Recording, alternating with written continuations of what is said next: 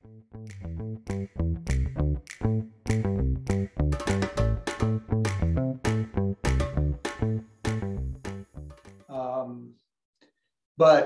morning and welcome.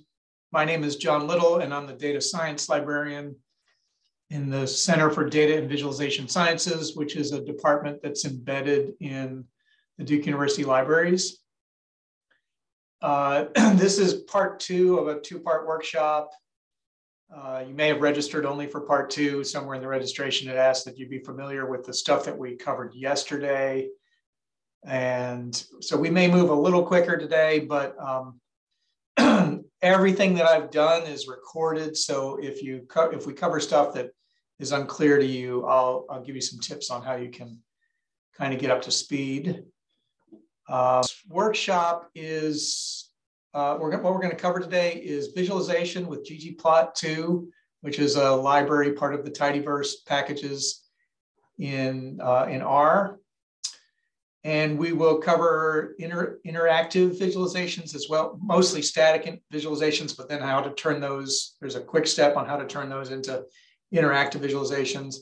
We'll cover pivoting your data, so making it wide or tall. We'll cover joining data using a function called left join. And we will cover a very basic introduction to doing linear regressions in R. And I sent information out in advance just to remind you about preparation work for this semester. But all the workshops are recorded. So if you go to online learning, you can get, of course, it's for some reason the web server's slow at the moment, but from this online learning page, you will get links to recordings of previous whole workshops covering things like spatial analysis and reproducibility in Git and Python and how to do good visualizations and charts.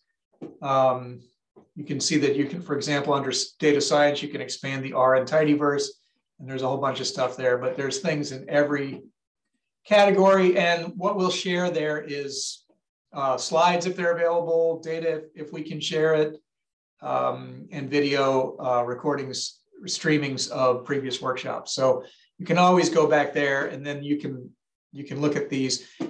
In addition to that, I host what's called the what I call the R Fun site, which stands for Are We Having Fun Yet? Which is sort of a predilection that the R community has with the name of their programming language R. They like to use it and kind of make fun of it and use it in innovative ways. But this site includes little modules to all kinds of different workshops, different things that you can do with R. You're welcome to use that. That will also include video and code and slides. There is a section here on ggplot visualization, as well as we're mostly working off of this first module, quickStart with R. So people who were here yesterday would have already looked at these two embedded videos. And today we'll cover this one. And this is really just a repeat of the last couple minutes, is from minute 20 to like minute 25 is about regression. But here's the section right here. You know, if I say things about joins and you want to brush up on it, or it's been 6 months and you want a reminder, you can go watch this brief video, or there's more information about assignments and pipes, or how to use RStudio IDE, or how to install packages, or what R Markdown, which we talked about yesterday, but we won't talk about much today. You can get more information from all those, plus this link to this playlist, which includes all these videos. At the bottom, there are 2 links to full recordings of the part 1, part 2 workshop. Not necessarily from yesterday and today, but full recordings nonetheless. So let's see, I think I covered that.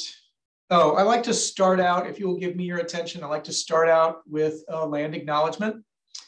So I would like to take a moment to honor the land in Durham, North Carolina.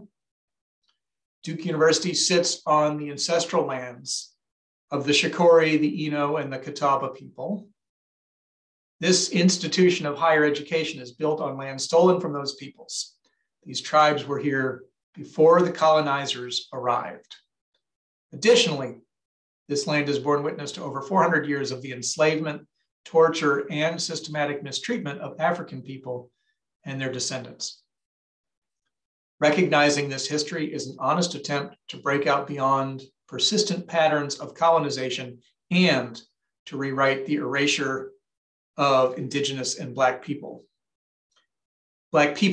There is value in acknowledging the history of our occupied spaces and places, and I hope we can glimpse an understanding of these histories by recognizing the origins of our collective journeys.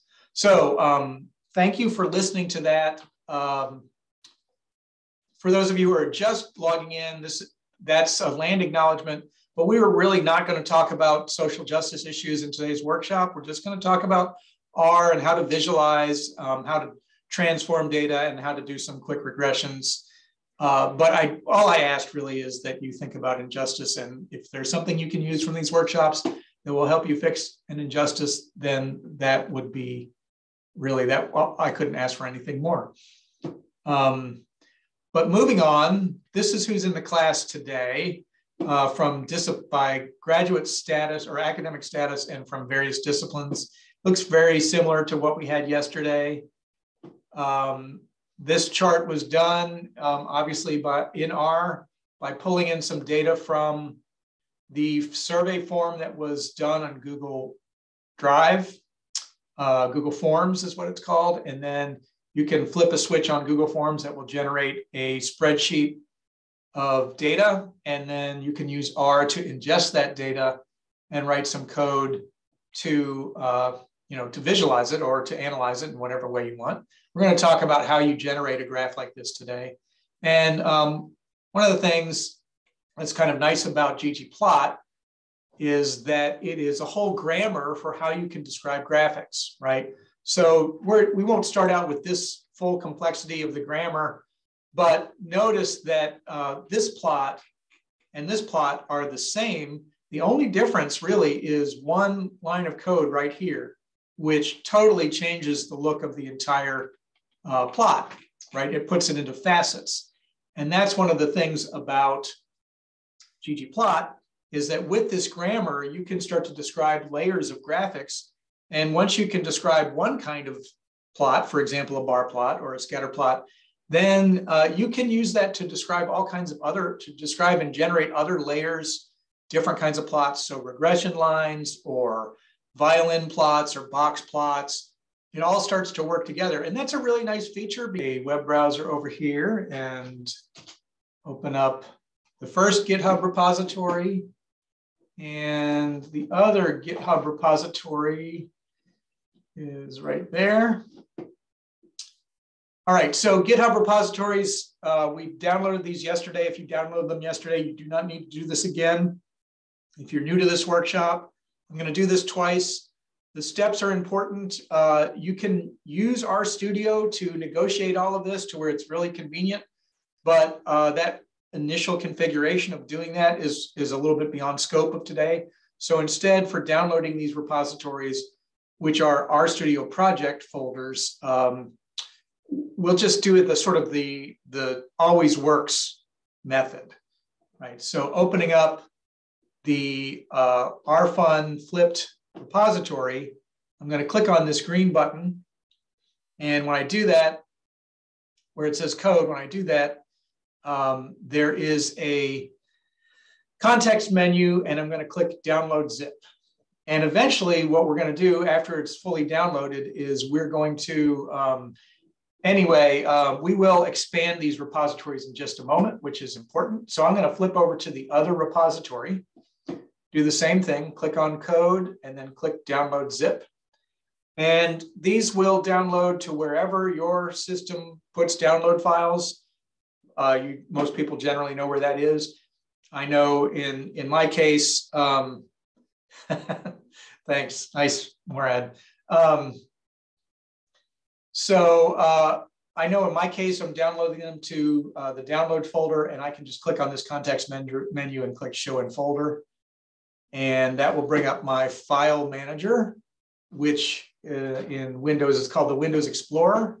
You'll notice I've done this a few times.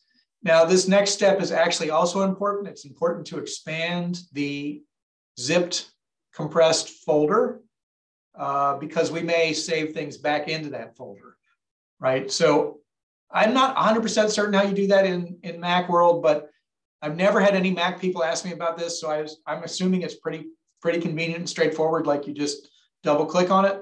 But for Windows people, you can right click on that file and choose extract all. You may actually, and you can put it anywhere you want. Let's go ahead and put this on the desktop and select folder and extract. If you have a WinZip or a 7-zip or something like that, it may work a little bit differently. But in any case, right click and extract all. And let me put that on my desktop and maybe give it a different name. Oh, well, it's going to do the same thing, but it'll be fine in either case. I'm going to click skip these files. And hopefully that won't cause us any trouble. But now what I have on my desktop is I have those two folders. And these folders are our project folders. And you would have in the email gotten an email that would have directed you to this particular GitHub repository. You may not have downloaded that data, but once you download it, in order to open it up as an RStudio project, you can find a file called workshop_rfun_flipped, which is a R project folder. We're not going to start there, however. We're going to start over here in the exercises, which is not something you've seen before. And this is a slightly different view of the files, but you're just looking for an icon that looks like this. It looks like a R with a box in it. And if you just double click on that, it will load this RStudio project into its own discrete instance of RStudio. I think I may have yesterday increased the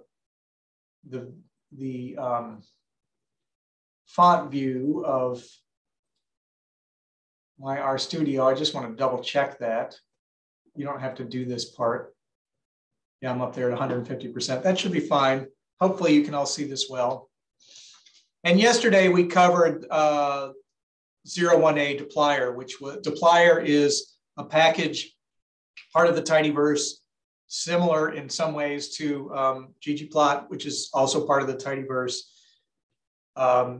Dplyr is used primarily for manipulating and wrangling data.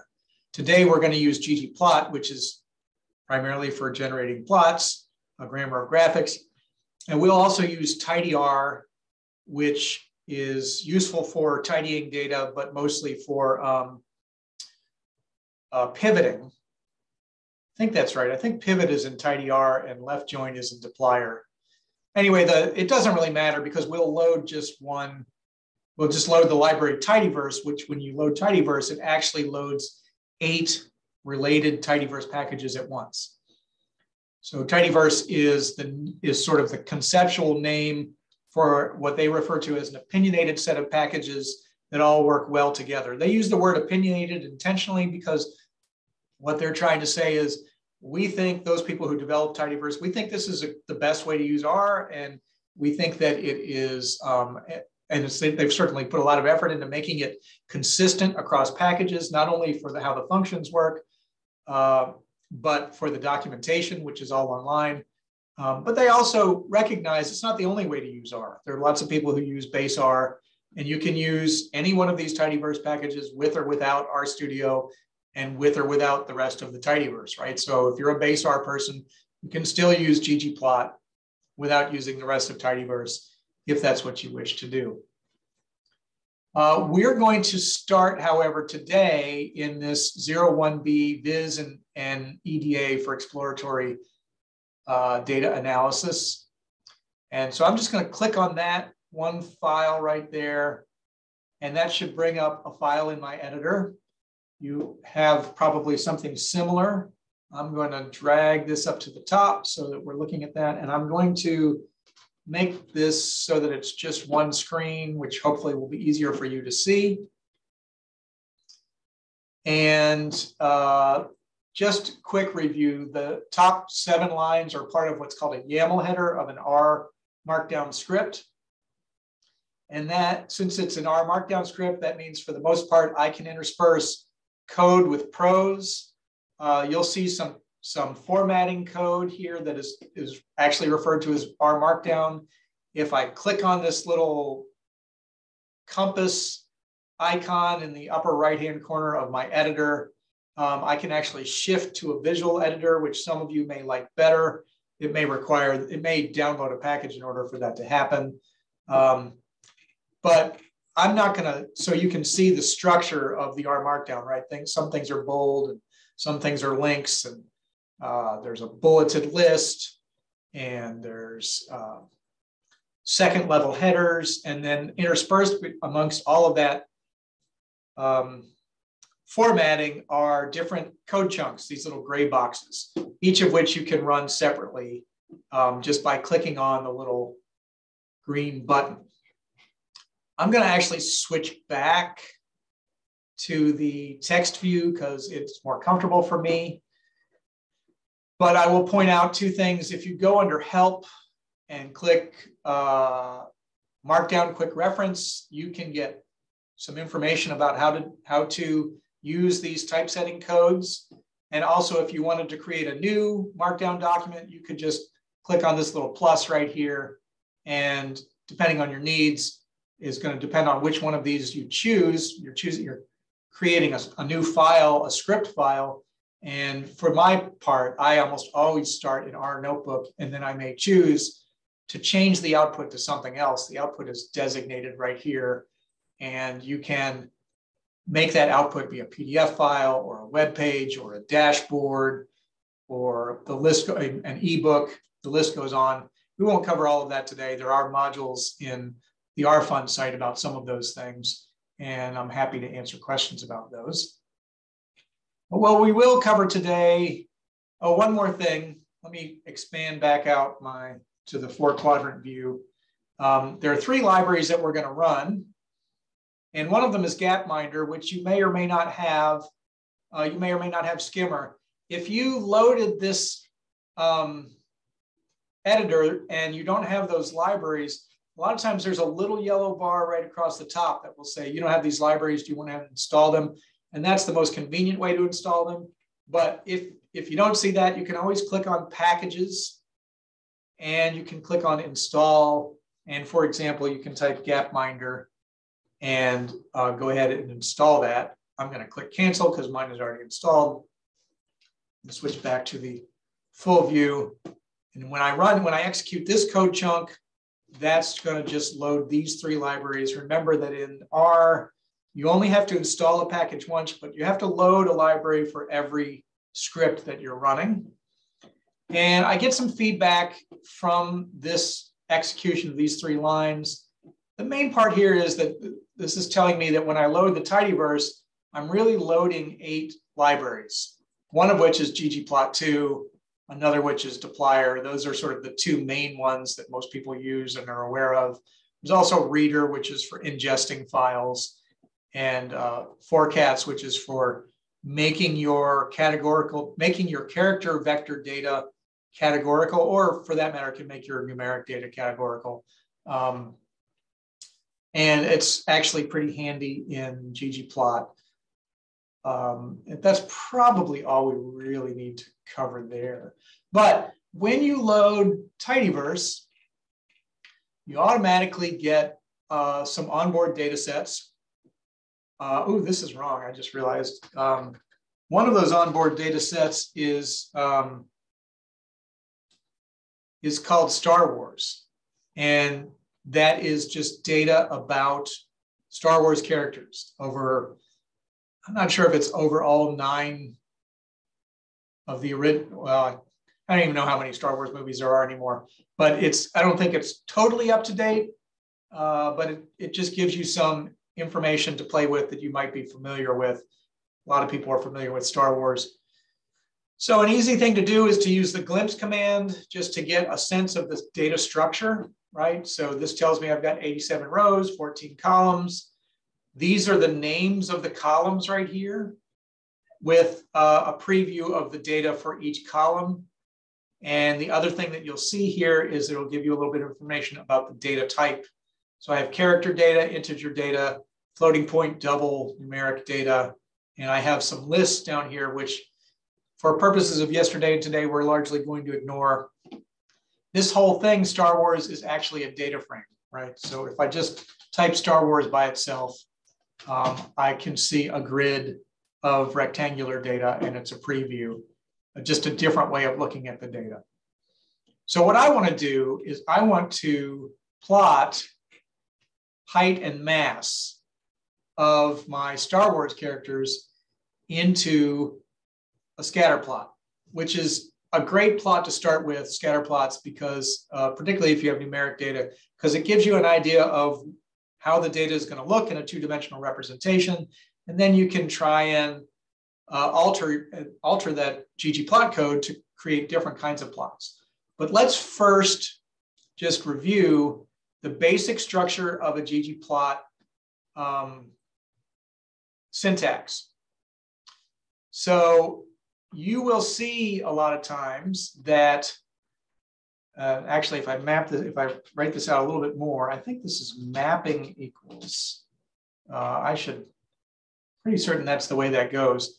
The basic structure of the syntax is in ggplot, you give it a data frame, sometimes referred to as a tibble, and then you map aesthetics. So we're going to map the X and map the Y coordinates.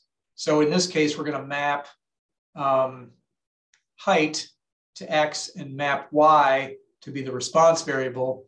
So mass is going to go to Y, and height is the explanatory variable that goes to X. And then you have a conjunction. Yesterday, you remember we were covering these pipes, and the pipe conjunction is the standard conjunction in the Tidyverse, except for when you're working with ggplot, where it uses the plus as a conjunction. Now, this has to do with the legacy and the evolution of the Tidyverse. ggplot2 was the first Tidyverse package. Back then, they used the plus as a conjunction. It's a little bit ambiguous, particularly in a statistical setting, because a plus can mean addition. Whereas this is, well, maybe not so convenient to type. It's unambiguous because there's no other common compound of characters like that. So everybody, when they look at it, they know it's a pipe or a conjunction. But this is also a conjunction, and it only works in ggplot. So, and you can't use them interchangeably, but you'll get an error message that'll help you figure out that you need to use one or the other. In any case, that's my conjunction. So this first part here is just setting up the base of the plot. What is my data frame? What are my X and Y variables that I'm mapping as what are called mapping the aesthetics? And then you can also set aesthetics, which is a form of mapping, but it's not to a vector, right? The aesthetics mapping is to vectors or variables in your data frame. And then with the conjunction, you then choose multiple layers after that. So they're all called geom. So I might have geom1 function there, geom, I might have smooth here, and I might have geom line here. We'll talk about how you figure that out, but you can then generate a multi-layered graphic or visualization based on that kind of grammar. So that's what it looks like in the formal construction, but in practice, people don't really write it out that way. What they do generally, particularly in the Tidyverse context, is you name the data frame first, and then you use your data frame conjunction, the pipe, and you send that to ggplot. You'll notice here that in line 46, I'm using more dplyr variables or dplyr functions to further manipulate or wrangle the data frame that I have, right? So I have this Star Wars data frame. If I highlight that and click Control Enter, it's an 87 row, 14 variable data frame. If I run just lines 45 and 46 together, I'm getting rid of any characters. I'm subsetting by only looking at the characters that have a mass of 500 kilograms or less, that's going to eliminate, let's see, looks like, well, it eliminated a whole bunch. I went from 87 to 58. I think that also eliminated all the NAs. Could be wrong about that. Let's just see. I could also do drop NA mass right here. And I'm just curious what happens when I do that. Yeah, that's 59. So the only thing that's happening and so the way filter is working in this case is it's filtering out the NAs as well as the one character that weighs over 500 kilograms or has a mass of over 500 kilograms. All right. So that gives me a much smaller data frame. And I wouldn't need to do this, but I will tell you, I can use more deployer variables. Sometimes I do this when I'm developing a plot, and I just eliminate down to the critical parts that I really want to plot, which in this case is height and mass, right? So I could just limit it down to that two-dimensional data frame of two variables. And that might help me think through, maybe I might add gender if I wanted to add that for a color or something, but that might help me think through my plot. In any case, line 48 is not absolutely necessary, but it's just a way of noting that you can use all of those data wrangling tools that you learned yesterday to set yourself up to then make a plot. And so in practice, people send a data frame, they pipe it then to ggplot. I did use Control Enter to when I was selecting lines. If I wanted to just run those highlighted lines, I would use Control Enter. Yes, that's a great question. And you say yours doesn't work. I don't think I can troubleshoot that right now. You might try restarting your RStudio. You might just verify that you are, if you're on a Mac, you might try Command Enter. And when we get to a stopping point, maybe we can deal with that. You could also, just for convenience, right? You could just put 3 backticks right there and make the size of your coding chunk smaller temporarily. The backticks are, on my keyboard, the backticks are above the tab button and to the left of the number 1, but they're probably in different places on different keyboards, backticks. Right, so I'm piping this to ggplot, and then I'm doing, again, I'm not writing out the full construction. I'm not writing data equals because that got piped in, and I'm not writing mapping equals aesthetics because it's just assumed. And you'll notice I'm not writing x equals and I'm not writing y equals, but you could, if it helps you think through what's happening here. I just want you to be aware of, this is sort of how conventionally people start writing it. So if we just run that much of the code, all I've done so far is I have sent a data frame with a height and mass mapped variables to ggplot. And what ggplot did for me is it then started to construct the canvas upon which I'm going to make my visualization, right? So it gave me an X label, which is from that mapping. It gave me a Y label, which is from that mapping. I can alter those, but it gave me those. It also looked at the scope of those 2 vectors, and it decided what the tick marks and breaks and break labels would be for this graph. But I still, of course, don't have anything that I've plotted. That's okay. But no one would, of course, no one would stop here, right? I just need one more layer. So I use that next conjunction, the ggplot conjunction, and I say, let's use a scatter plot, which is called geom_point. It's one of the many geom functions that we have available to us. And you'll notice that it then plotted all of those points. And just for the sake of argument, let's comment out line 47, and you'll see why I subsetted my data frame, because that right there is Jabba the Hutt, who is a rather massive character. And it makes it look like my data doesn't have any pattern to it, which I didn't want it to be that way. And I don't really feel bad about dumping Jabba the Hutt out of my data set because these are all fictional characters. So maybe in real life, that's not the best thing to do. Maybe it is. Depends on the data story you want to do. Depends on how you want to handle outliers. But that's a real world example of how you can generate a plot like that. So before we get into more about plotting, which we will do in just a minute, we'll talk about how you identify these other geometric functions and how you manipulate them. And we'll talk about how you can alter labels, add titles, use color, things of that nature.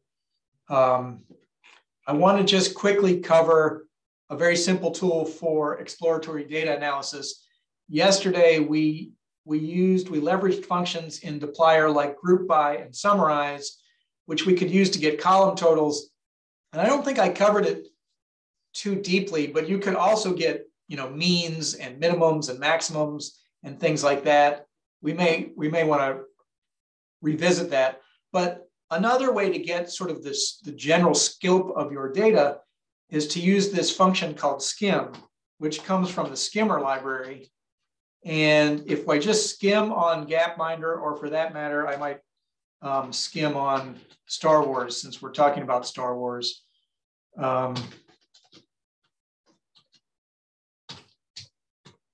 Star Wars. Let's just do Star Wars first. If I just hit Control Enter on Star Wars line 57, it'll tell me some stuff that I can figure out in other ways, but it's nice and conveniently presented here, right? 87 rows, 14 columns. 8 of the columns are character columns, 3 of them are numeric, 3 of them are lists.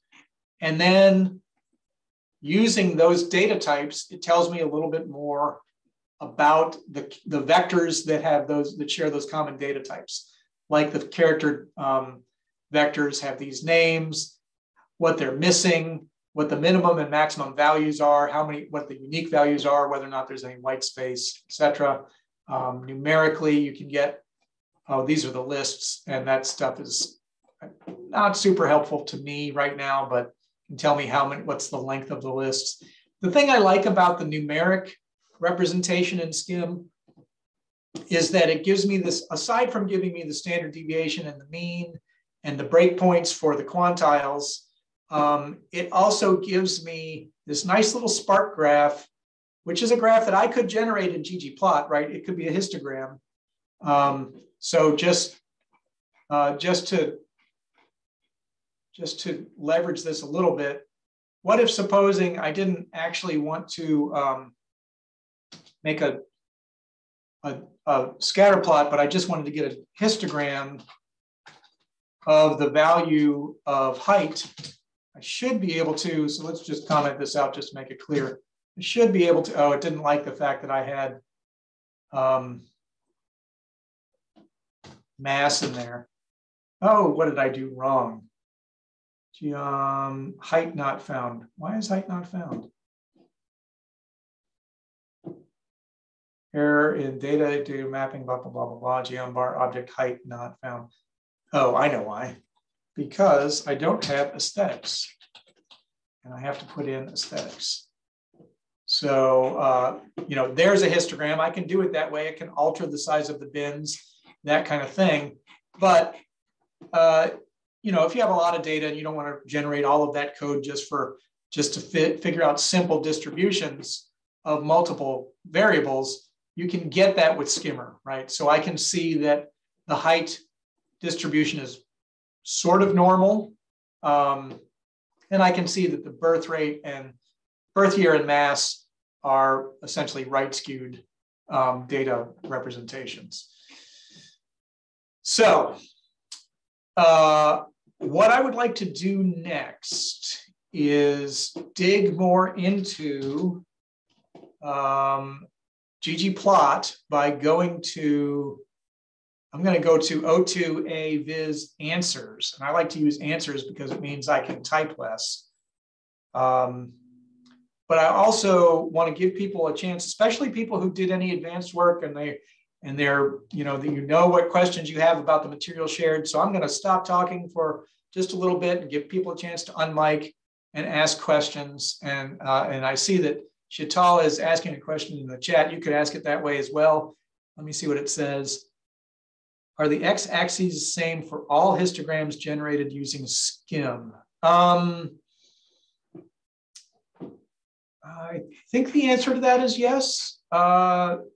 The x-axis is going to be whatever numerical variables you have in your data frames. So that was one I did for Star Wars, but let's go ahead and do it for Gapminder, which I think is mostly numeric data.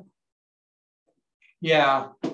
So you can see here, like I've got a U-shaped curve for year, and I've got a slightly left skewed curve shape for life expectancy versus right skewed for POP and GDCap. So I believe the answer to that is yes. I'm not sure I completely understand the question. So if I haven't answered it, please feel free to redirect me. In the meantime, we'll also invite, is the range of the x-axis the same? So I guess you're asking, can you alter the bin width of this? Because the range is always going to be the full range of the data frame. And as far as I know, or is it specific to the variable? It is specific to the variable. So this little histogram is only specific to year. And then it will change. And then, so if you want to generate a different, more sophisticated histogram, you would definitely move into, for example, ggplot for something like that. And we'll get there. Hopefully, I don't think I have a histogram example per se because they're not too hard to generate. But as we go on, if you want to direct it, that'd be great. So other questions, please feel free to throw them into the chat or unmic. And meanwhile, I'm going to get set up to go to this other code, which is O2 visualization, O2_A_viz_answers. We're going to use 3 ggplot onboard data frames for this part of the text, or this part of the explanation. MPG is about cars and the miles per gallon of cars. Midwest is some population data about some states in the Midwest, and economics long is some economic data. If I shift back to my 4-quadrant view, let me just note that, for example, with MPG, if I highlight that and on my keyboard I hit F1, in the Help tab, I can read some information about the MPG, the ggplot to MPG data frame. So in this case, it operates a little bit like a code book. That won't work for every data that you ingest. It works for this package because the package has that documentation added into it. But you can see, for example, if there's a variable called CYL, which is the number of cylinders of the car, that kind of thing. The other thing that I want to introduce to you, which I haven't done before, is that we may go to a document. There's additional documentation at ggplot2.tidyverse.org. Let me put that in the chat so you don't have to type it in. And it's the same documentation as what you get on board. It includes a link to a spreadsheet. What I like to use it for, however, is aside from the fact that it will really explain things, and there's some really nice articles here about how to use ggplot2 in different ways, I usually use it for the reference link. And the reference link is broken down into all of these different elements of the grammar of graphics grammar, including the layers, all of those geometric functions, right? So if I want to make a 2D xbin graph, that would be geom_bin2D. Here's information about bar charts. So geom_bar and geom_col. A line chart's got to be in there somewhere, generally alphabetical, but I don't see it. So I'm just going to free text search for it, geom line. There it is right there, right next to geom path. You know, all of these different layers are layers that you can generate, and they will have a lot of similar features, but each of them will have some unique features. So for example, if I find geom, well, let's find geom histogram underscore hist, so it's right there. It will give me the arguments for how I can operate the different layers that are similar. So in this case, there's geom freak poly, geom histogram, geom bin, and stat bin. I'm sorry, stat underscore bin. But this is the one I'm interested in. You can see the arguments that we've sort of already talked about, like mapping and data. And the AES is common to all of them. But then there's a couple other extra things. But let's scroll down here. Here's more information about the arguments. And the other thing that's really useful here is the aesthetics. Oh, it's not as clear in this one. I'm going to back out of this one because it's not as clear. Let's go to geom point, which is right here, and scroll down to where it says aesthetics. And these aesthetics, what goes inside of the AES argument, a lot of these are common to almost all of the functions, like mapping the X, mapping the Y, changing the color, either the internal color or the outline color, color and fill, or changing the opacity, how transparent it is, or changing the shape and size. But if you need to know what aesthetic arguments are available for which function, you definitely need to go into the documentation, either online or on board in RStudio. And again, just to recap, all of those layers are listed there in the documentation. So what have we done so far? We have introduced MPG, which looks like this. Let me make it bigger. And what I want to do is I've got some setup here, make a scatter plot using displacement. That is, let me scroll to the right. Where is my displacement? Sorry, I didn't need to scroll because it's right there. Displacement, which is the size of the cylinder. In other words, how much fuel does it consume when the cylinder is fired with fuel? So we're gonna make a scatter plot with displacement as the X variable and highway mileage as the response variable, or the Y variable. And that is highway mileage. Where is it? Right here, highway right there. So the setup for that, pretty straightforward. MPG and then ggplot for inside of aesthetics, X equals display, Y equals highway. And that will give me a basic canvas. And then since I want a scatter plot, I'm just going to switch my conjunction and write geom point, geom underscore point. And I get a very clear pattern there. A little something here starts to go wonky, but otherwise a pretty clear pattern. And now let's add some color. So the question is, by class of vehicle. Let's take a look back at the data frame and find class. The class vector is right here. We can see that we have compact cars, mid-size cars, SUVs, two-seaters, things of that nature. So all I've got to do is take this, add more aesthetic arguments, in this case, into the geom point. I think I have one too many close parentheses there. And so now you'll see that I've got aesthetic arguments mapping X and Y up here in the general ggplot argument. So that means that X and Y of displacement and highway are available to all of my layers. And then specific to the geom point layer, I'm mapping the color variable to class. And that's going to allow the plot to get drawn. It's going to, ggplot is going to draw for me a legend that associates, going to pick the colors for me, which I can change if I want to. But it will show me kind of a nicer view where I can get a better sense of how these different classes of vehicles fit into my scatter plot, right? And then I can start to see over here where this pattern doesn't hold so well, like what is going on here? Well, it turns out it's all one class of car. and it turns out they're two-seater cars, so that means sports cars, then I can start to understand, you know, there are cars that consume a lot of fuel in their displacement that still get higher gas mileage.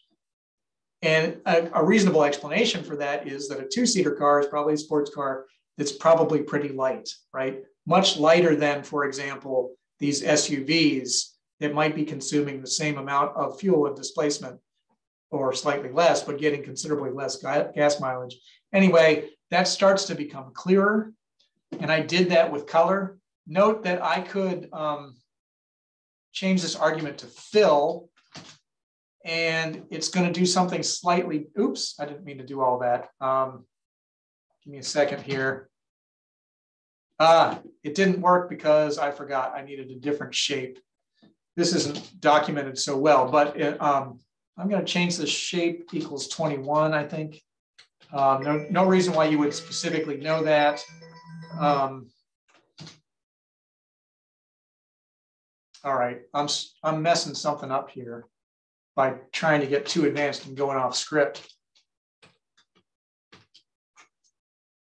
There we go. You'll notice here that fill, if I have the right kind of shape, and that'll all be in the documentation, fill is just the interior color, whereas color then could be something different, like let's call it yellow. And that helps me bring out one other aspect that's important. Oh, that doesn't show up very well. Let's call it green.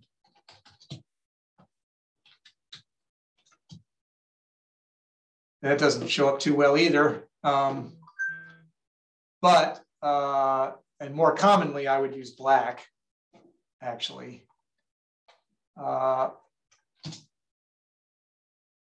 one of the things that you can tease out of this part of the discussion is that by aesthetically mapping things, I'm mapping to vectors, but I can also set these arguments specifically to something, right? So that it has nothing to do with the variability of the data. It's just I specifically want something to happen with the graph, and you can do both of those together.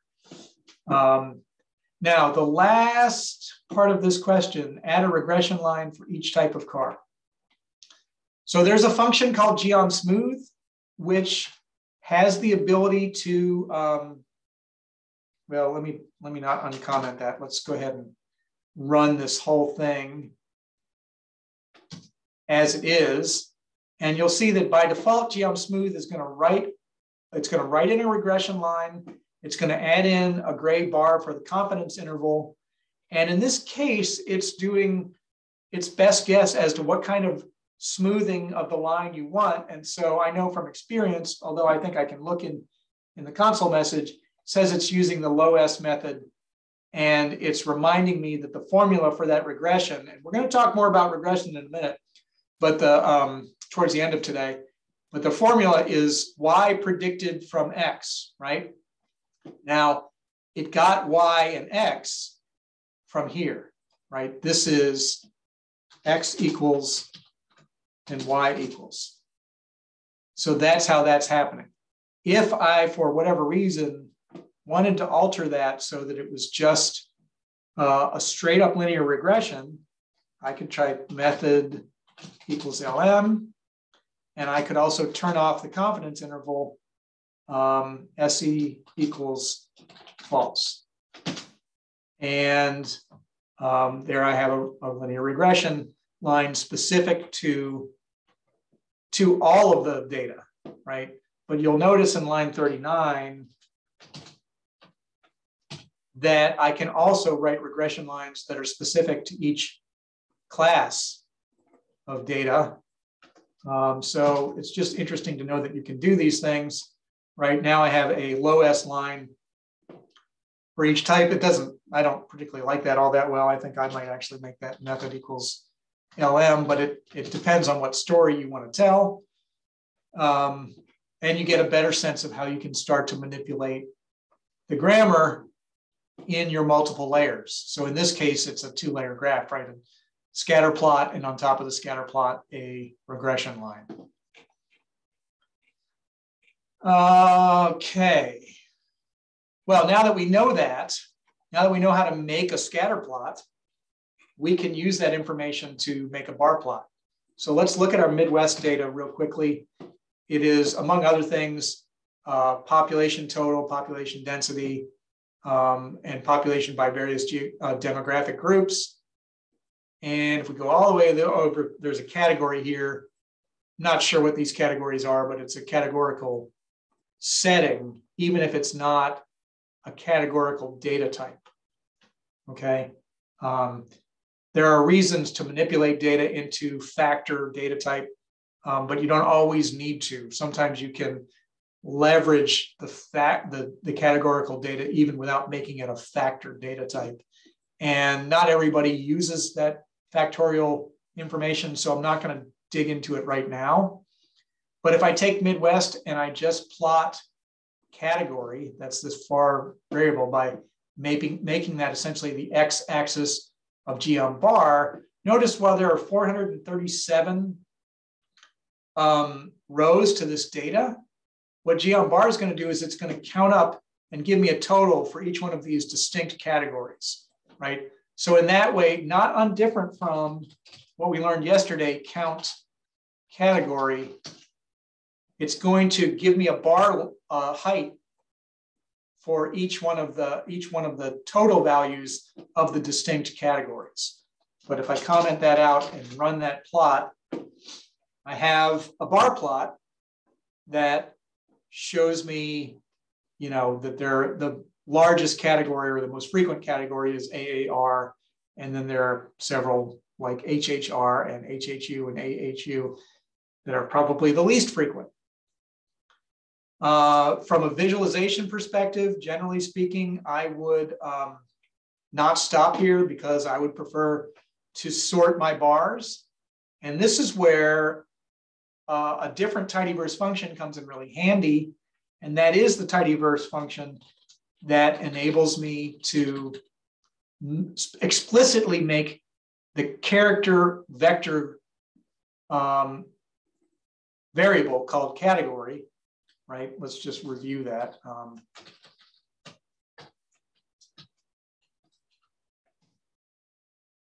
This vector is a character vector, but if I wanted to explicitly make it a factor data type, I could use one of the functions from 4cats, which is a Tidyverse function. And specifically, the one I want to use is factor in frequency, which will total the observations in order from largest to smallest. So I'm just going to manipulate that variable as a factor. And I need to turn this off. And then I have a sorted bar chart, which is useful because it's not always useful to sort a bar chart alphabetically, although that may be the default that we saw before. It's really more useful to sort of look at it this way, so I can get a good sense of all of these values in order. I will note, however, that there's this really nice feature of ggplot, which is particularly useful for bar charts that have longer labels, most of which have longer labels, that you can alter the axis by saying flip. Is it flip or is it coord flip? Flip. It's coordinate flip. Coordinate flip. Notice what happens here is now I have changed my X and Y axis. I have this slight inconvenience that now my order of my bars is not quite how I wanted it to be.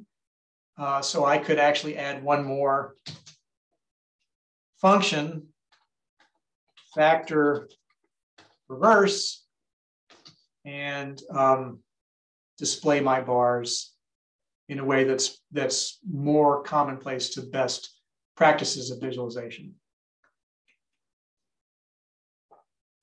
All right. Now, there is a geom bar function right here. There's also a geom call function. Because while sometimes you have data, let's see what we're doing here. Let's just look at the Midwest data right? I have like what we did there is we calculated, we had ggplot count each one of these AARs and count each one of the LARs and the LHRs. But sometimes you have totals, right? So for example, if we ran some dplyr functions to get population totals by state,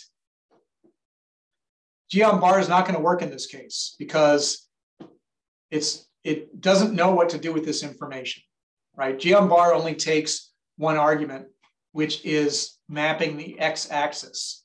This is the same as saying x equals, and it does the calculating by itself. Whereas geomcall needs an x and a y-axis. So in this case, the x-axis is state and the y-axis is state pop. And then geomcall will work just fine, and we will get a bar chart of those values. Again, I would probably be inclined to order this factor reorder state by state underscore pop. And unfortunately, that's not in the order I want, but of course, remember, I could factor reverse, which I did something wrong, spelled something wrong, still spelled it wrong, can't spell. There we go.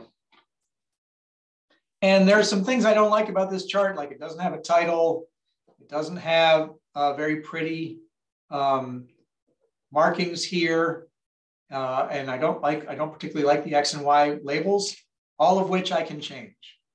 Let's see what happens here when we run. Yeah, I'll just go ahead and do it up here. So first thing I want to do is I want to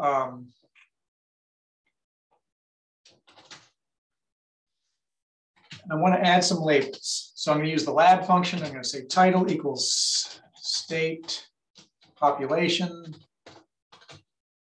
I could add a subtitle if I wanted to. Oops, that doesn't. Subtitle equals West. I can change my x-axis to state. Currently, it's an auto-generated label, and I probably don't need a y-axis, but if I don't want it at all, I could just make it y equals nothing, or I could put in the word population. I could also put in a little caption about my data source, colon ggplot plot2 : Midwest. Let's see how far we get with that. So there I've improved some of the labeling. Still not crazy about this. A couple different ways I can handle that. I could go in here and add some change to the scale. So scale, in this case, it's the y-axis, and it's a continuous variable, right? So I can do that. And then all of this is in the documentation, but I just want to introduce it to you. I could do this thing where I say labels equals, and then run a new function, scales, : comma. That will make it pretty. Or, you know, that's pretty, but those zeros are a little superfluous. I could do something completely different. I could, let's comment that out and do it a different way, where I set the breaks equal to, and I'll set a range. Let's say I want 5 million and I want 10 million. Oops. And that gives me just 2 breaks, still in scientific notation, which may be what I want, or maybe I want to make it really pretty.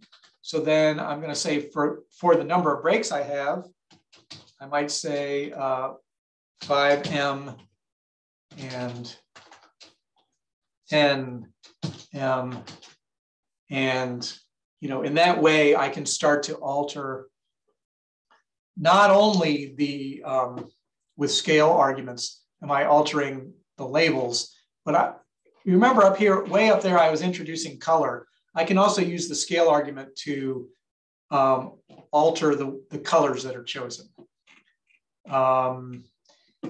In this, where is it? Hold on, let me grab this. Copy. In this little guide that I worked up, a lot of that stuff, and let me paste that into the chat. A lot of that stuff is about scales and color is covered in here, about how you can use different kinds of functions and things like that. This is sort of a quick sheet, quick reference guide. But if I go to scales, you'll see that I'm using different colors. R will choose colors for you if you don't choose any. And then you can use scale to alter your colors to different pre-chosen categorical or continuous color ramps, depending on what, or you can even set them manually, depending on what you want to do. That can be a little tricky to work with at first. I'm not necessarily going to cover that right now. I'm happy to if you want to, but I'm going to let the group sort of direct that if that's of interest today. Another thing to mention, right? So we've now done some scatter plots, some histograms, some box plots, all with the same grammar. Let's add a line plot, because one of the things that ggplot will do very nicely for you is it will make a time series graph. So if we look at economics long, actually, before we do that, let's look at economics so I can mention to you the difference between long and wide data. So this is wide data, which is not particularly tidy, as we were talking about yesterday, right? This observation has an observation for PCE, an observation for POP, an observation for PSaver, unemployment, whatever. There's 574 rows. But tidy data would be long. There would be some redundancy in the data, but the PCE operations are going to be there. And if I scroll through, let's see how far I'm going to have to scroll through to get a different observation. I have POP, things of that nature.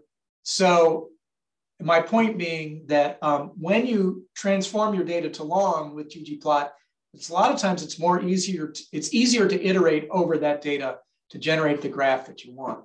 So we're going to talk next about pivoting, but we'll start out with economics long, and we're going to set our X variable to date, which you'll notice is a specific data type called a date. And if it is a date, then ggplot will do smart things with that date in terms of how it displays them and how it chooses labels. So X equals date, which is common in a time series graph, and Y in this case is going to equal value, or it could be value 1. Value 1 is just scaled between 0 and 1 for the values in the value column. And then I'm going to set geom_line and identify a color by the variable. That is the different distinct categories that show up in the variable column called variable, right? And I get this graph, which is, we looked at this a little bit yesterday based on a question. It's this one variable here called POP is very much out of scale with the other numbers. So it's hard to tell what's going on here. But if I change this to value of 1, which was the scaled value, you can get a better sense of how all of those variables work over time. Everything's scaled between 0 and 1. But notice on the x-axis, ggplot chose to label the x-axis by decade, even though if you look at the data,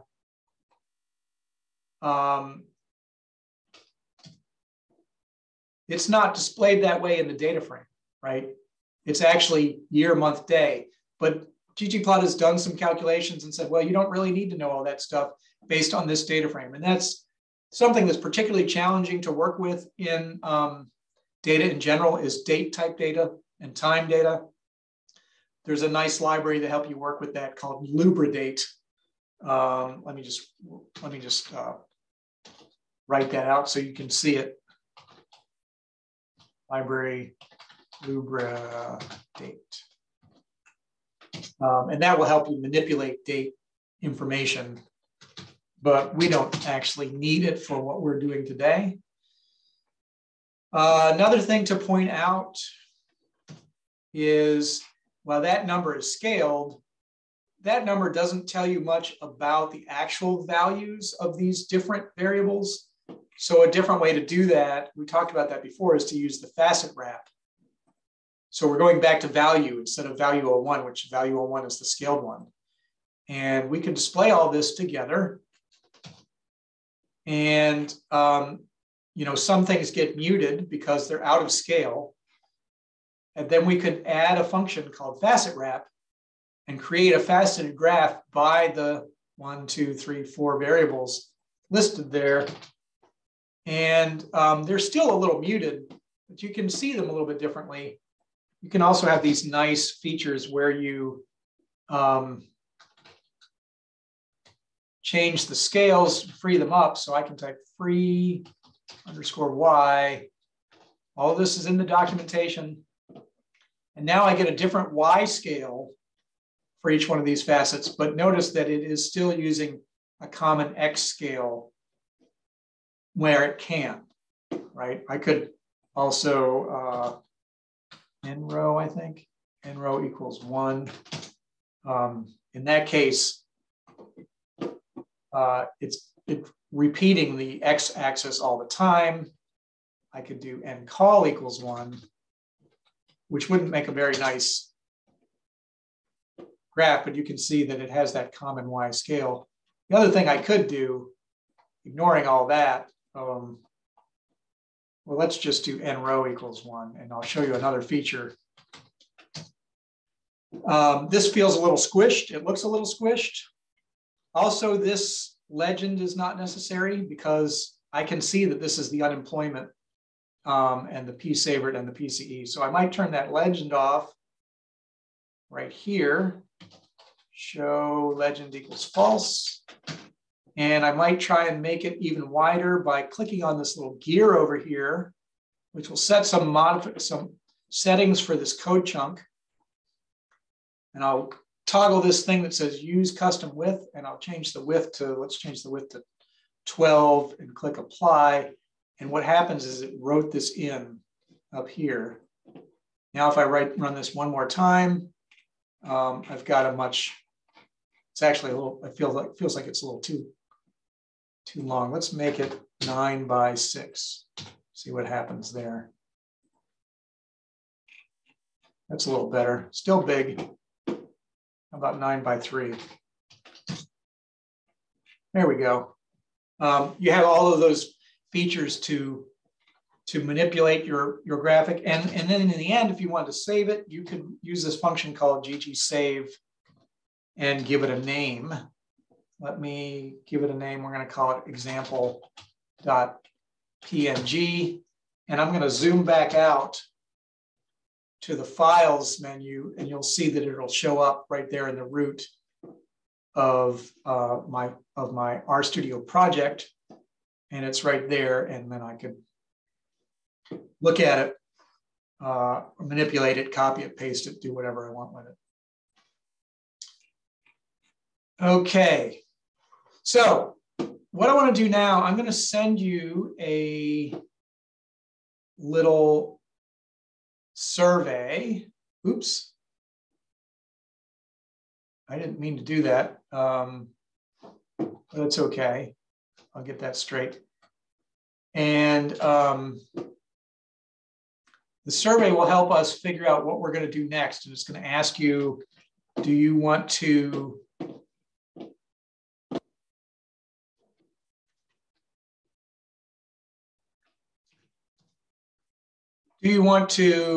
talk about interactive visualizations? Just pick 2 from this survey, or do join and merge, or do pivot, or do regression. We'll try and cover them all. And there should also be questions. And somebody asked, can we save, export the figures into MS Word? And can those be editable? So that's an interesting question because let me click share again and go back to that screen where I was, which is where we're here. So this is just, I mean, this is just it's a PNG file because that's what I called it. But, you know, I could make it a JPG file, whatever. I could also change the height and width here, but I'm not going to do that. And if you can move that into Word as you see fit, or picking up from yesterday, I could just knit as a Word file, and it would exist in the Word file. There we go. Let's see, did I do that right? No. Line 60. That's interesting.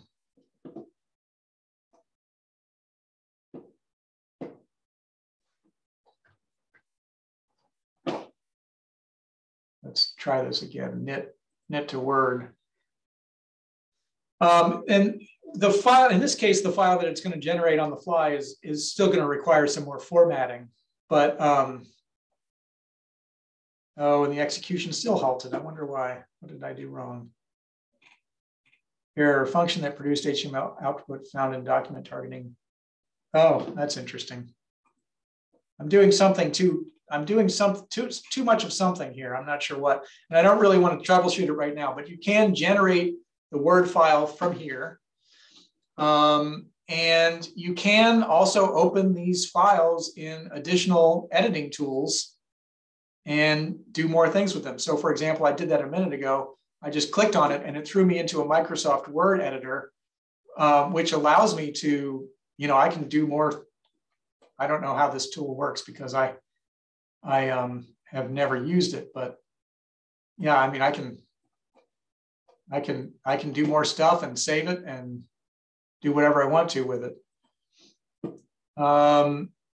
Charlie asks, what is the command to change background color? So it's a good question, Charlie. Let's run this one again. So there are themes that you can use. So for example, I can say theme underscore classic, and it will change that to white. I could do theme. There's a whole bunch of themes and you can see them there. Gray, light, dark, line draw. You can also do void. And then you can really get into the, you can set arguments inside of themes and generate whatever color you want, depending on what you're doing. All right, let's have a look at the results of the survey. And I see I got another question here. If you haven't filled out the survey, please do. It says in Stata, there's a feature that allows to save, quote, already configured graphs as graph_name.gph to then be able to edit them again. Is it as useful as you can edit graphs directly without having to recode it all? Oh, right. Yeah, so you can do the same thing here. So let's take a look at this. Let's assign this to, call it my plot. Notice that if I just run line 60 through 64, I don't get any output because all I've done is I have assigned that graph. Come on, computer. Why can't I get my, I don't understand why, oh. All I've done is I've assigned that graph to an object called myplot. If I then call myplot, I get that graph, right? And then if I want to, I can do more with that, more in ggplot with that graph, like probably give it theme dark and it changes it again. I could probably add it, but yeah, you can do more to it, right? So you can, you don't actually so much save it as you assign it as an object that you can continue to manipulate. All right. And scroll down to the bottom. All I have to do is load this library called Plotly. And just like I did a moment ago, where I generated a ggplot object, let's just run these lines. That generates for me a bar plot. It's a stacked bar plot. It's colored by, filled in color by the state. And it is a bar plot of categories, whatever these categories are. And if I wanted to make that bar plot interactive, and the easiest way to do it is to use that Plotly function called ggplotly. Now, there are other ways to make interact. There's a whole range of these things called HTML widgets. And if you Google the phrase HTML widgets, you'll run across this gallery. You can do just a number of things, but we have time to sort of cover this quickly. Once I run that, I'm in a whole different feature where I have some interactivity that I can zoom in on things. I can get fly out windows, and it's still drawing the legend. I can turn on and off this toolbar. I can make a picture and download that as a PNG. Really nice feature. You can then integrate that into HTML reports or dashboards or web stuff. And of course, another layer of interactivity would be to make these visualizations using an R tool called Shiny, which is more advanced than we're going to have time to do. And somewhere on the RFun site, there's an introduction to Shiny that I would encourage you to look at if you're interested.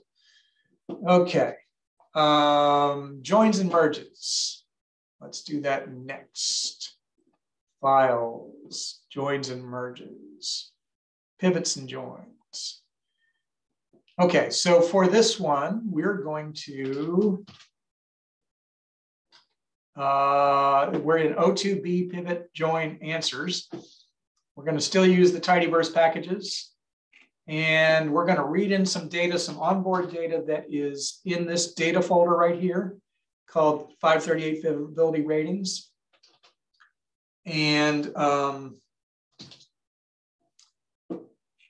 we're skipping 11 lines that has the provenance of where that data came from. It came from the 538.com data journalism's GitHub site.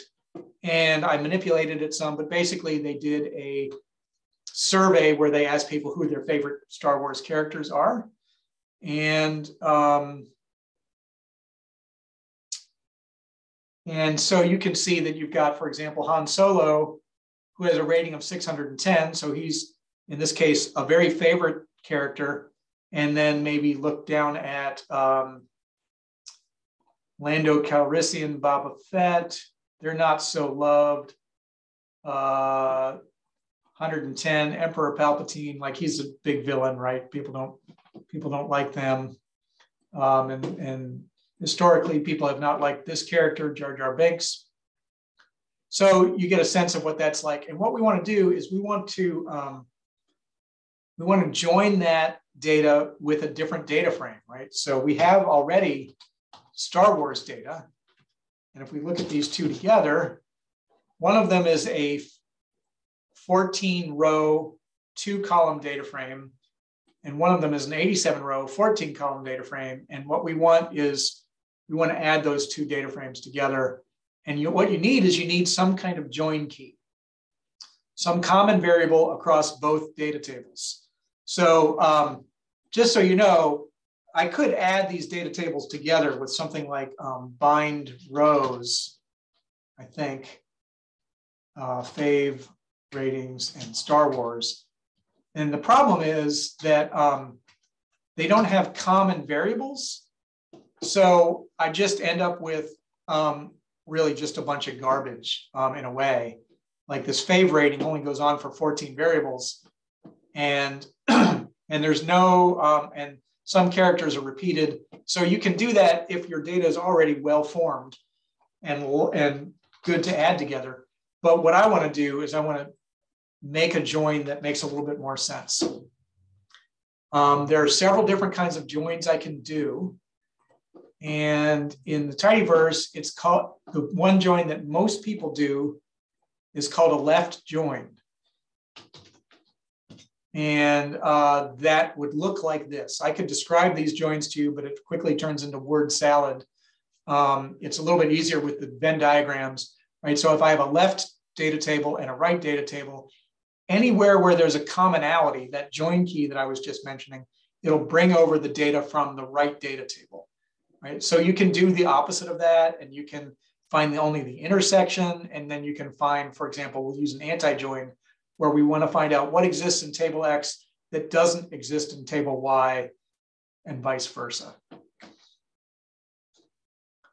So we're going to use the join key name, and let me just say in advance that this is from a data manipulation perspective, this is a bad plan.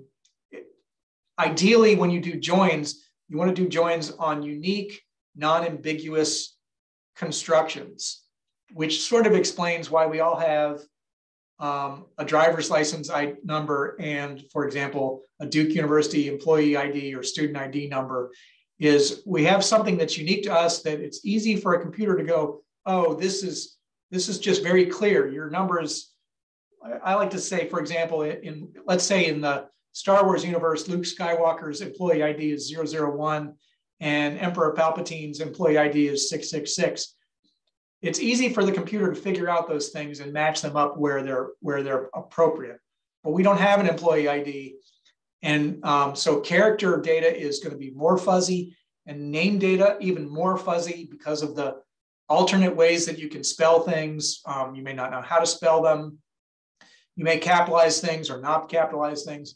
In any case, it will illustrate a good example. We're going to use name, the name variable, as our join key because it's common across both tables. All right, so the way you would write that specifically is we would take the first table, that's going to be our left join, and left join it to our right table. And you'll see that I have line 44 commented out.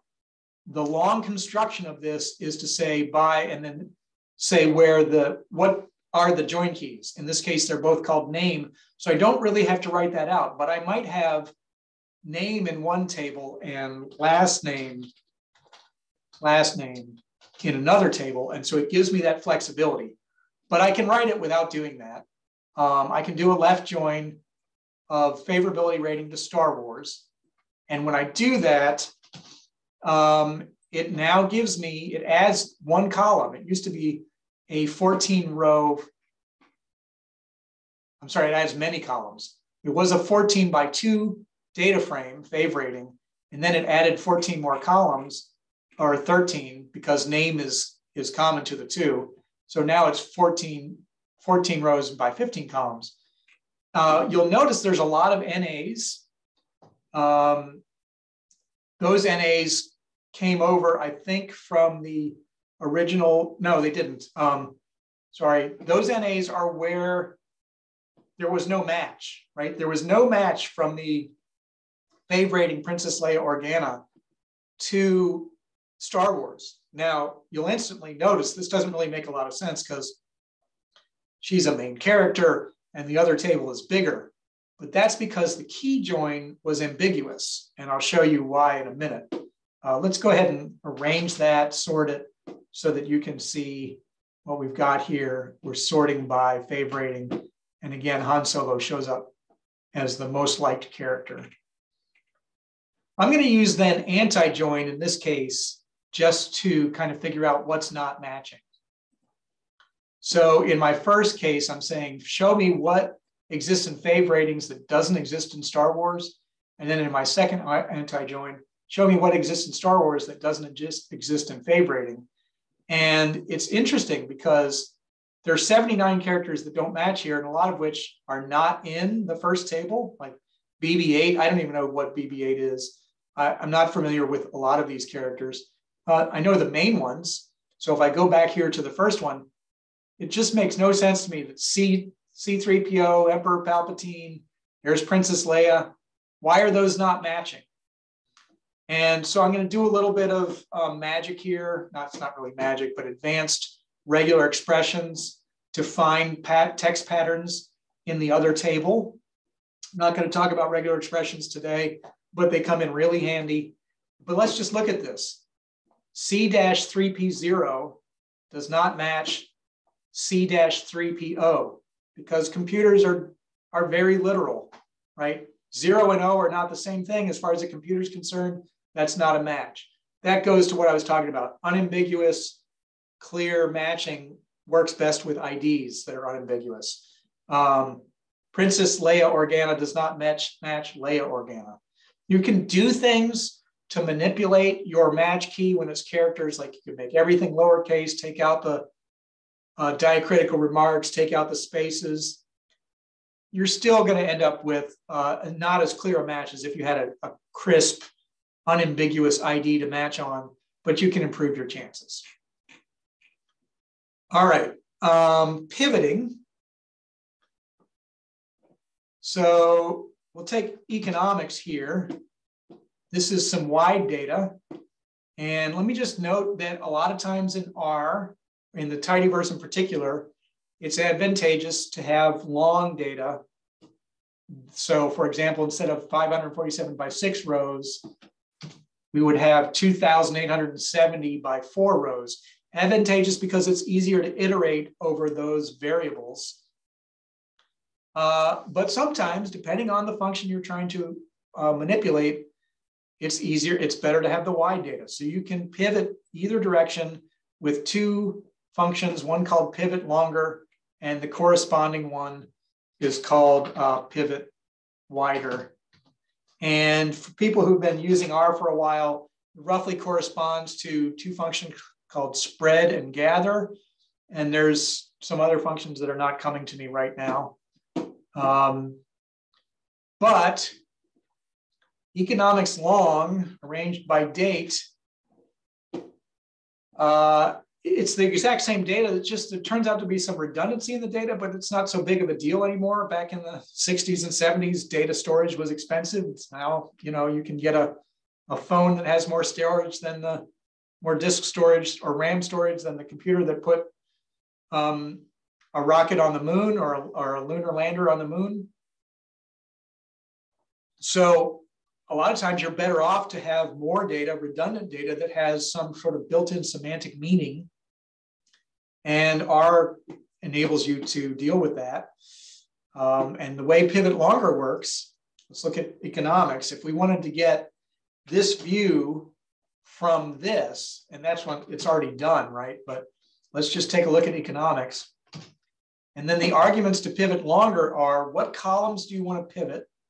In this case, I'm saying PCE through unemploy. So this and PSaver all the way, this through that. Those are the columns I want to pivot. And I want to change those column names into a column called variable.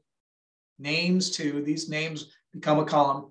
And then the values are going to go into a column called value. So I end up with this, right? Here are my column names, PCE, POP, PSaver, unemploy, and here are the values of those observations. And by extension, that makes it more, this is now tall data.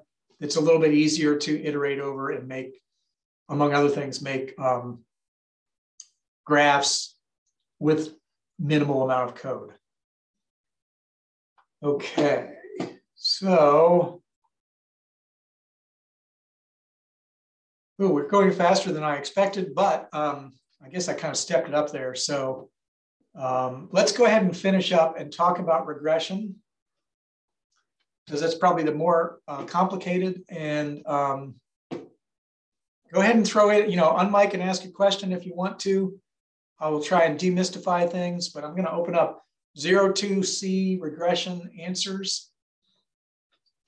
And in this case, we're going to use a library called Broom, which is part of the Tidyverse. I'm using dplyr and ggplot. I probably, for concise code, I should probably write it like this, because I don't need to write dplyr and ggplot2 because the Tidyverse is going to load those anyway. Broom and Modern Dive actually sort of do the same thing. It's just that Modern Dive is really a package that leverages Broom to teach statistics. So I am not a statistician. It's helpful to me to have run through the free Broom book, which, by the way, is available online and free here. It's called moderndive.com. But I'm only going to talk about the Broom functions, although I use both in this code set. We'll just load those 3 libraries. Here is the construction of making a linear regression, right? So I have my Star Wars data. If I look at that, notice that the argument is pretty different. I can't use my pipes here. So data equals Star Wars. And then in the way you write a linear regression argument is you say mass is predicted from height, right? So the response variable predicted from the explanatory variable. If I had a different additional variables, it's not appropriate for this data set, but I would use the plus construction, for example, birth _ year. If I could, I can convert I can recode eye color into a numeric categorical variables. I could say plus eye color, but that's not going to work in this case because it's a character variable. At least I don't think it will work. So, and let's take that all, let's just keep it simple. I just want you to see that construction. That is the way you write a linear regression statement using the linear LM function. And I'm going to assign the output of that to a function, to an object name called myModel. So myModel, there's my coefficients. It reminds me what the formula is. And a lot of people will then use the summary function on myModel, and they'll get a bit more information, some evaluative statistics markers about the model itself, like the R² and the p-value and the adjusted R². Note, however, that it's great to be able to see that on the screen. It's hard to manipulate that. And that's where the Broom function comes in, right? So I could type in Broom. I could use the tidy function on myModel. And the result of that will be a data frame.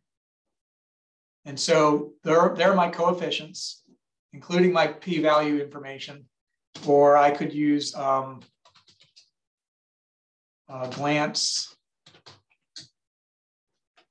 And I'm going to get some additional evaluative information like the adjusted R². And this information will change depending on the type of statistical model you're doing, right? So there's LM, there's also GLM, and the list goes on and on. Depends on what you want to do. But Broom and glance for linear functions and for whatnot, the advantage is that it puts it into a data frame. So for example, if I now I can use my deployer functions to easily pull things out. Like I could say filter where term equals height, and I might select estimate and p-value, see if that works. Yeah. So it just becomes, and if for some reason I wanted to get it out of the data table again, I could do that. It just becomes easier once you understand that grammar of deployer. It becomes easier to manipulate the outputs of your model if you use Broom to tidy up those outputs. There's also a thing called augment, which will give you the residuals of your output and the predicted dot hat fitted, that kind of thing. Let's look at how that plays out, right? So in the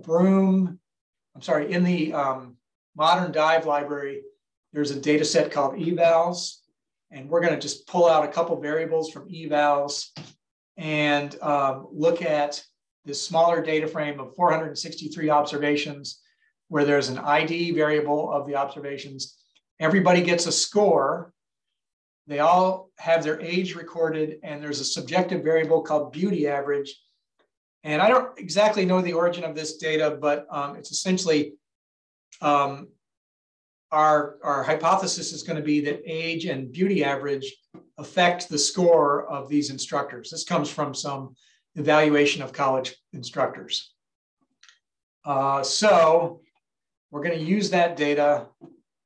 We could, using that same summary function, we could get some general data about these characters or about these variables. By the way, we could, using our what we've learned about ggplot, since they're all numeric variables. Let's see if this is going to work. Actually, I would have to pivot it. I wonder if I can do this real quickly. Pivot, longer, score through age, names to variable. And I don't think I need, oh.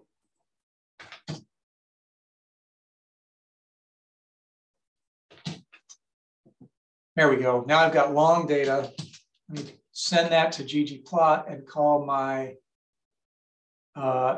x variable equals variable and my y equals value and box plot.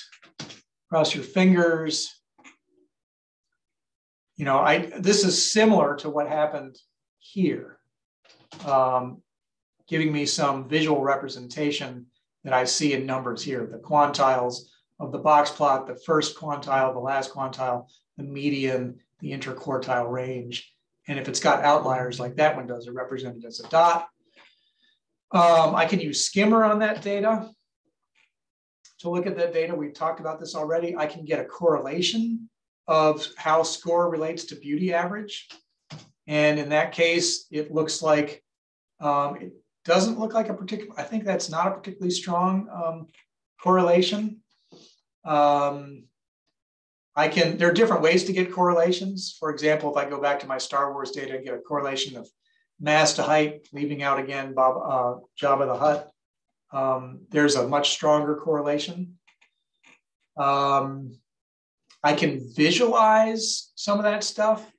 So making a scatter plot here, I'm using geom jitter, which is a way to deal with, it's the same as geom point, but it repels points that are sitting on top of each other. So you can see clusters, and then and you can see that in this case, score and age are not particularly well correlated, don't appear to be, but you can see these jitter clusters here are the data, the underlying data is not changed, but the visual representation is repelled just enough so that you can see where there are clusters of data.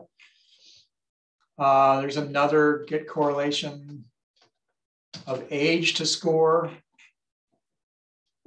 And here we're going to fit that model, right? So we're going to, how does score get predicted by beauty average for the data evaluation? We're making that a linear model, and we're putting it into an object called score model. And then if we use tidy score model, get our coefficients in a table. We can use glance to get our evaluation information, including the R squared. And we can use augment. And once it's in those tables, of course, not only can we manipulate with dplyr, but we could manipulate it with ggplot as well. So 10 minutes to go. I know that was quick on regression, but that was the least voted on. So help me know.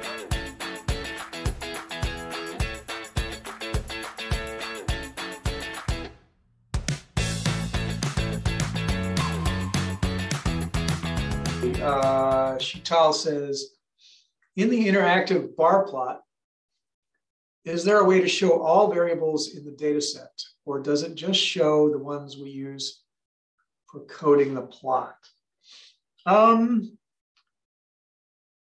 Well, it's just going to show, so that, I'm not sure, let's go back to that one. So remember that what we did in this technique, what we did first is we just generated a bar plot. So putting interactive to the side for just a moment, we're only plotting one variable category. And then we're using the variable state to make it a stacked plot. Not that this is important, but let me at least clarify that part, right? It's just a standard bar plot that we used a variable to set and make it stacked.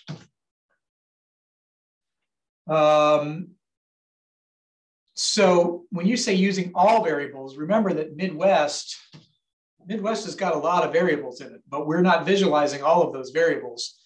And the interactivity just is based on the plot that we generated.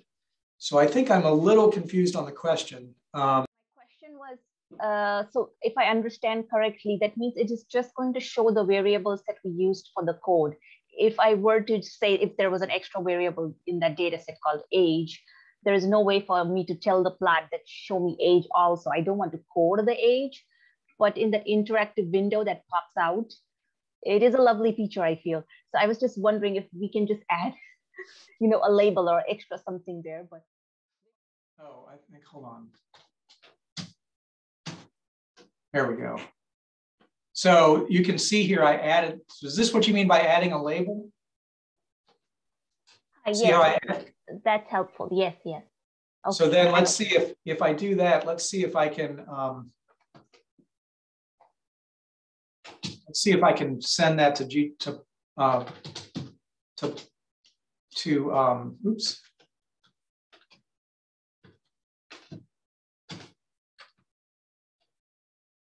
ggplotly plot2, see if that label comes through. Not everything that yeah, it did.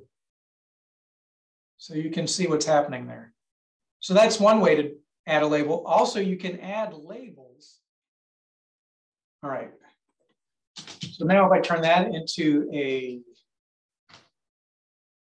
bar plot, AES state total pop,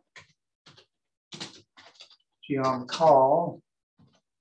So I've got my bar plot there, and then I can add a label this way, label where AES equals label equals total pop.